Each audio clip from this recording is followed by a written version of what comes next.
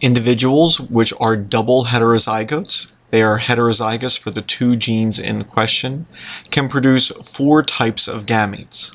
A quarter of their gametes carry the dominant alleles for each of these two genes. A quarter of the gametes are dominant for the first gene and recessive for the second.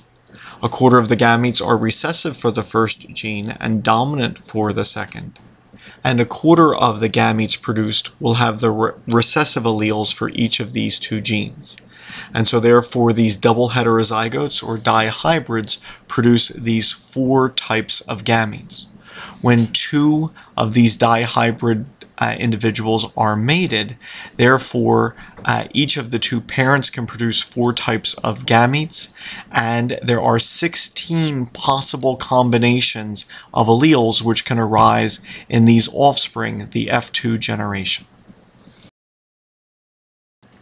When you are filling in the Punnett square, one simply then combines the alleles from each of the 2 parents.